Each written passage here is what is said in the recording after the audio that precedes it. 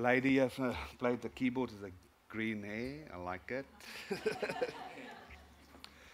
When you were worshiping, I loved the song. When you really got into it, you shifted atmosphere. I don't know if you've seen it. I was looking. I always look. You always see me looking around in the spirit. You shifted atmosphere amazingly. And the Lord just said there are many people that don't take you seriously out there in the world, and because they look maybe at the green hair and think, oh, what's wrong with her? But they don't realize how through that God has come and confirmed that you're an instrument of life. And He's positioning you right now into a place where you're going to speak, and some people might ignore it. They won't take you serious. But things will happen exactly as you have said. And God's changing that whole that you will be honored for whom you are, because God looks at your heart. That you will come to this place where you're going to walk and people's going to come to you and say, please help us. What does the Lord say? Please help me. I need truth in my life. And you're going to become a powerful instrument of truth to God. An instrument that gives life. I bless you in the name of Jesus.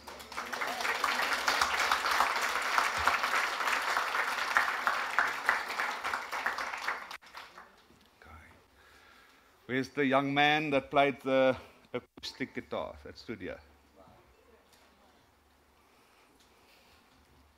I don't normally do it because it's a bold statement, and Edgar will tell you I make bold statements.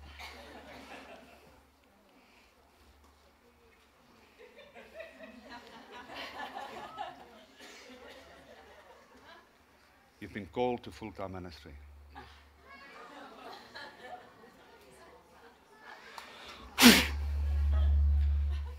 Come.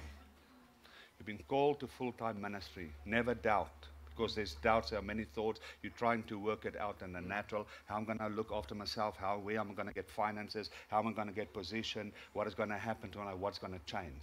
The key is to step out on God's timing, and I really believe it soon.